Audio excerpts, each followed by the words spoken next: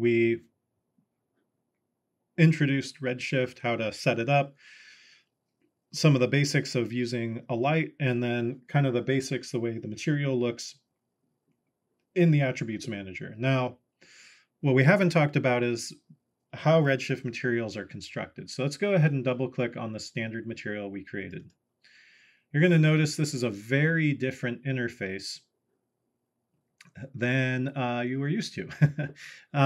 So if you've been using the standard materials and the old legacy material window, this is the way that Redshift does materials, and this is actually pretty common across other 3D softwares as well, where it's a node-based thing where you essentially create nodes, put them together, and then you tell them where you want these different materials to go. So let's go ahead and look at like how, say, how we can add, let's say we want this to be noisy. We don't want to just have this solid base color on here. We would like to have noise, use noise in some way to make this material. So there's a whole bunch of nodes. The easiest way, there's a couple ways. I could hit plus here, and it immediately puts me into the search bar. I could also double click anywhere in this space, and it immediately puts me in the search bar.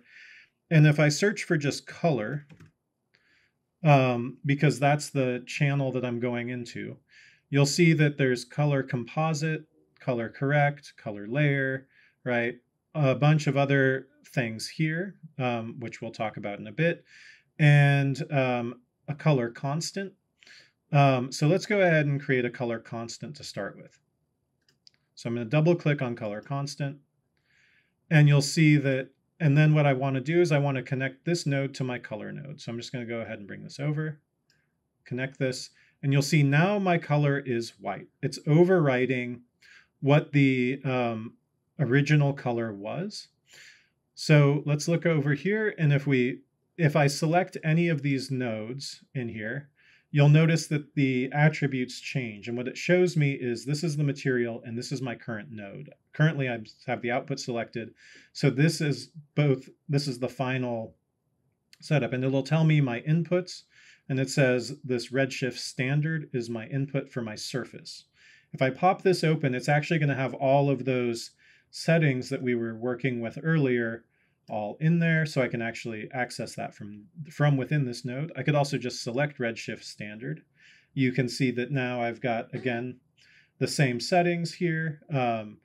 You'll notice that my color, though, is set to color constant. So if I flip this open, it's going to say my input is this color, and I can make a change here.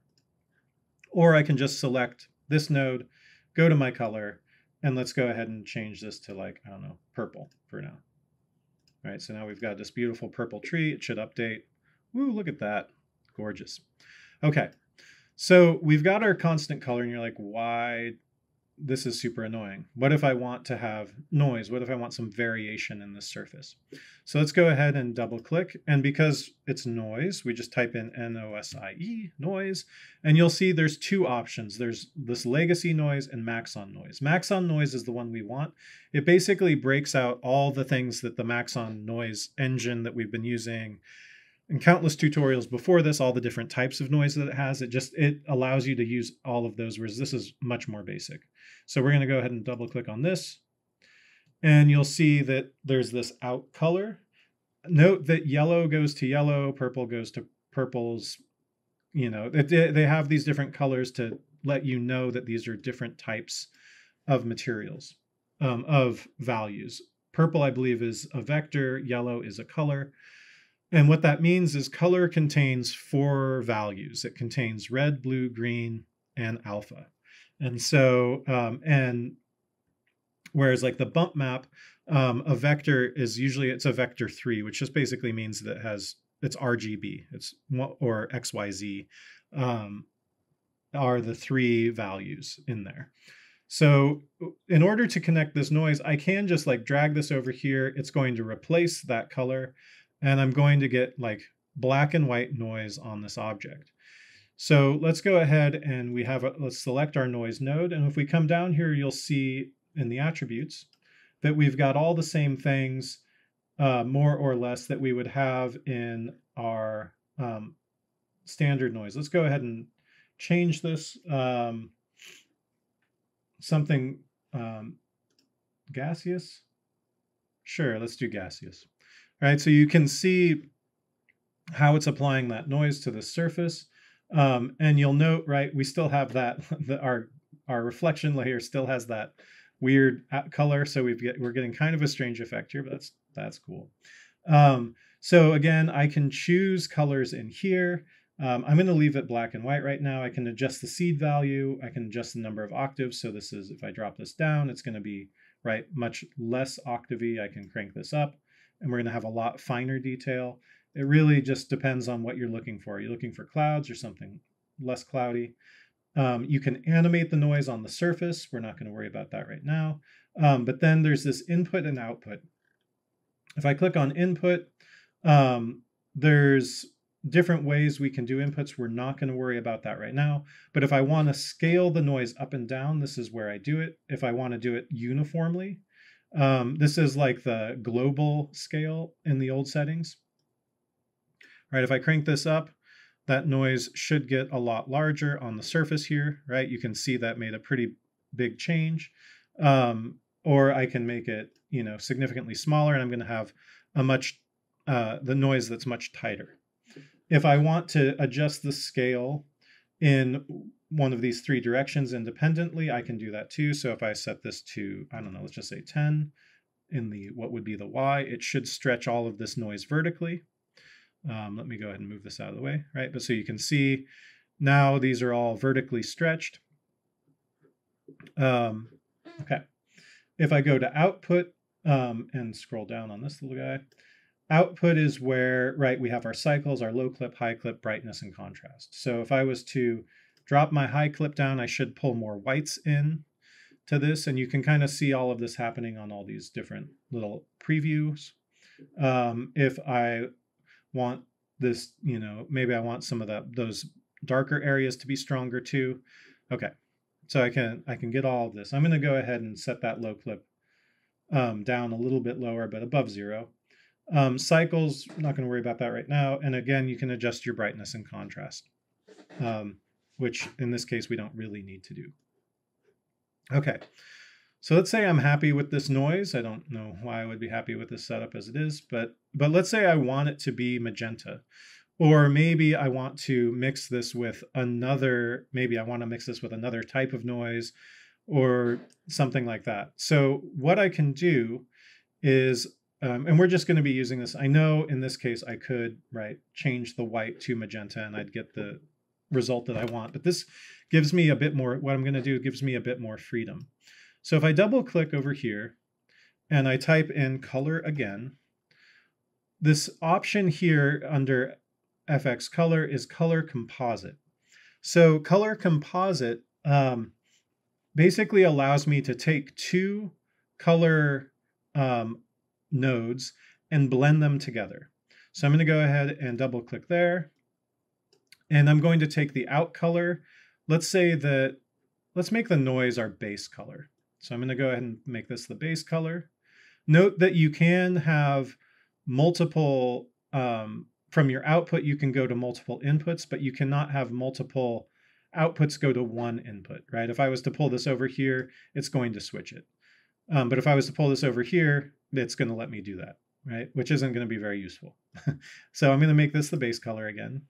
And then you'll notice, like right now, my preview is just this noise. And if I select my color composite, you'll see that the composite mode is base color. By default, it just outputs whatever your base color is and it ignores the blend color. So all we have to do here is we can now change, and we can go through, and you might recognize many of these as blend modes from Photoshop, from some of the other tutorials for Cinema 4D as well. So if I switch this to multiply, right, now basically it's multiplying the white and black values of this by the color of this, right? And so black is 0. So anything times 0 is 0.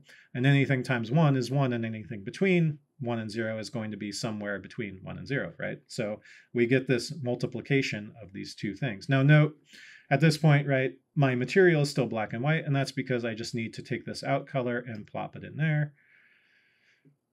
And now I should have this set. Now, while we're here, we might as well try a couple of these different options. I'm going to go ahead and do screen instead, right? And so you can see screen kind of does the opposite. It's going to say wherever 0 is, it's going to fill in the color.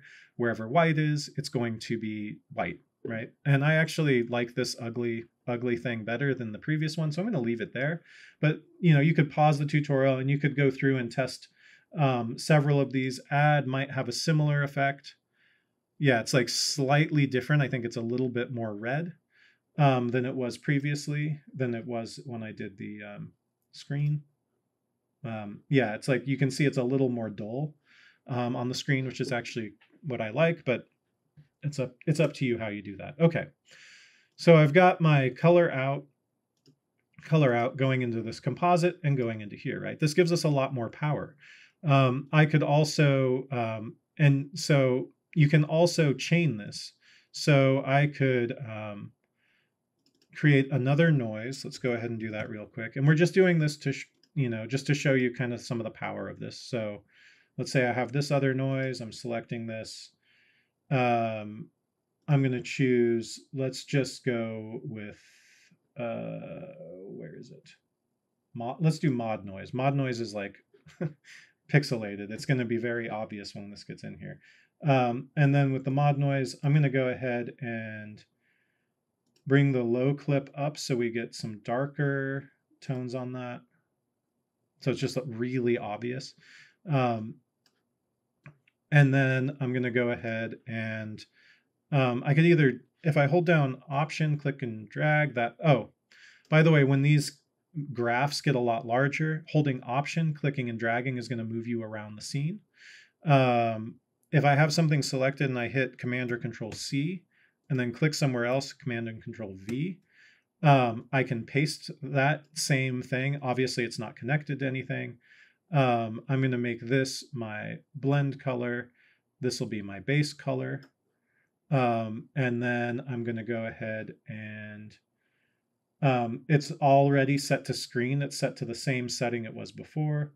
I'm going to go ahead and do this one as multiply.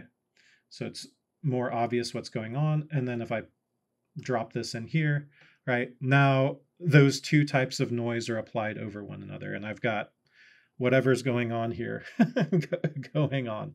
So we're going to leave this beautiful plaid as our setting. But so you can kind of see, like, I'm doing all of this work on here. I could do something similar for the bump channel, right? We could do a lot of other work and build really complex materials. What's nice is a lot of these things can then be animated too. So you could have the different noises moving in different ways if you get to that point in your cinema career. Okay, so let's go ahead and save this. This is a great moment to save our scene. And so this is how things are set up in there. Now I've got all of this set up here. So let's go ahead and close our node editor real quick. And let's select this, just click on this our material once. And you can see right now, if I pop open color, and it just keeps going deeper and deeper, right? But I can get to all of my nodes via this menu if I want to. Obviously, it's typically easier to come in here and just select the node and then make the adjustment. But yeah, but you can dive really deep in this menu through here. Okay, great. So we've got our material. Maybe we do want to increase, we do want this to have some emission, but maybe let's make it a magenta e-color. And then let's just crank it up just a tiny bit, right? You can see even a little bit of difference is making that feel kind of weird. So I'm going to go really low, but it'll be just a little bit of glow in there. Okay, let's go ahead and save that. All right, and let's stop this.